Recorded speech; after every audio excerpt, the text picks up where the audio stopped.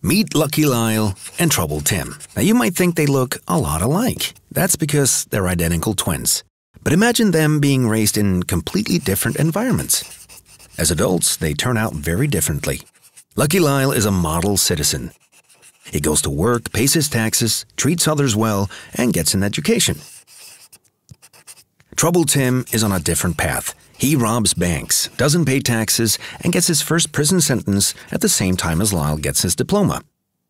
Their genes are identical, so it must be their separate environments that have made them so different, right? Well, there's more to it than that, much more. We need to rewind a bit in time. You see, one of the great questions of humanity is, what makes us us?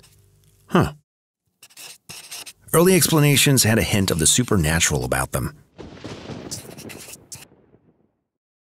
As the centuries whizzed by, science emerged and fought a tough battle to gain credibility.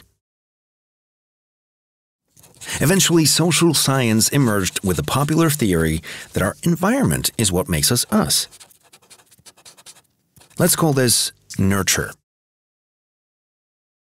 Undaunted, the biological sciences presented another theory: genes, an unchangeable blueprint in you from birth, decides everything.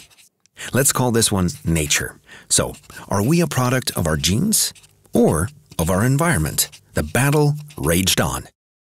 Observations in a newer field of study suggest that both are partly right. This field is called epigenetics. It means above genetics and has to do with how nature and nurture interact.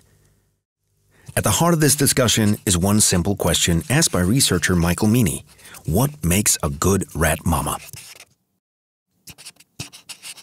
Well, for a rat mother, nothing says love and care like some nice, vigorous licking. The higher the number of licks, the more love and the better the mama.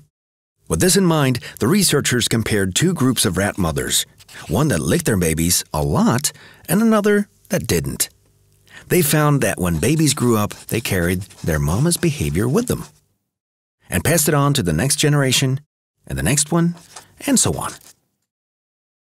But could it simply be that this particular group of rats was genetically predisposed to produce caring mothers?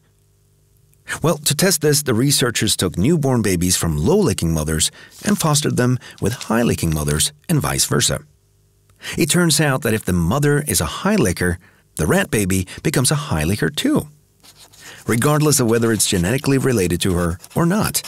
So genes really don't have anything to do with it then?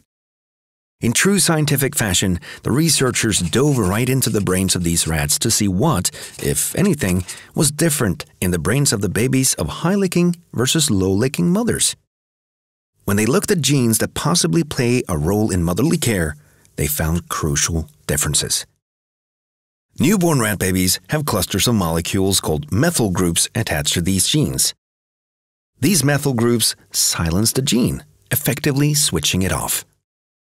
The researchers discovered that while the methyl groups in rats from low-licking mothers were still attached, in the rats from high-licking mothers, these methyl groups had disappeared.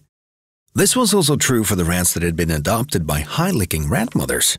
The care these rats received from their mothers actually physically altered their genetic expression. Now that's all fine and good for rats, but what about people?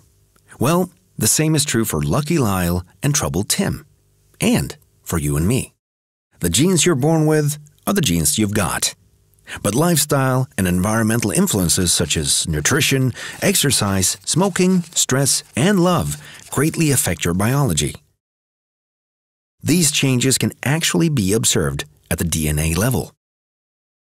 The bright side is that epigenetic changes happen throughout our lives, and our choices can make real differences in how we develop as human beings.